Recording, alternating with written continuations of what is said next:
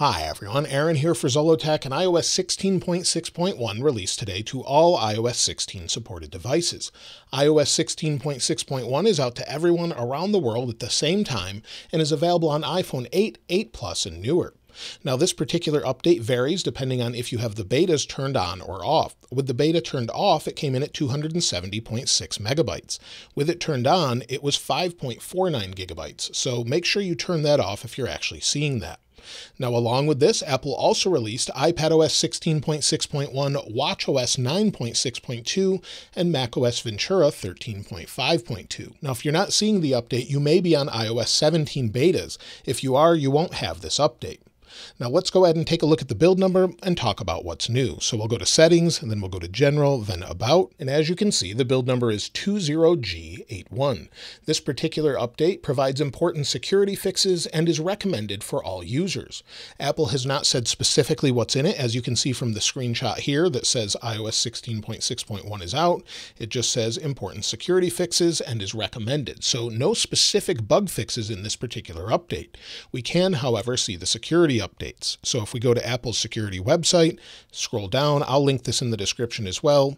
For iOS 16.6.1 and iPadOS 16.6.1, if we scroll down, you'll see there's a few different important security updates, one for Image I/O and one for Wallet. There's no other updates here, and you can read this by seeing the impact, which says a maliciously crafted attachment may result in arbitrary code execution. Apple is aware of a report that this issue may have been actively exploited. To fix it, or the description, a validation issue was addressed with improved logic. So they've updated this and also one for Image I/O as well. Now, as far as anything else, that's all that's in this particular update, and it's a little bit surprising that they didn't just release a security response update. Normally, they include those and they just update very quickly, so this must have been big enough where they had to patch it by restarting the device, installing something else. Now, as far as additional bugs or anything else, I haven't seen any change with notifications, anything else, anywhere throughout the OS at all. So no specific things that have been fixed with bugs. All of the features will be in iOS 17, which should release sometime next week. We'll talk about that in just a moment. There's also nothing mentioned as far as camera fixes, although we are seeing a little bit of that with iOS 17. Now, as far as battery life, it will take a few days to measure that. On this particular device, this is an iPhone 14 Pro, and on this device, you can see it's in deep purple. If we go over to our battery health and charging, it's probably at 100%, as this is not my main device. However, after using my other device for a year, it's at about 89% or so.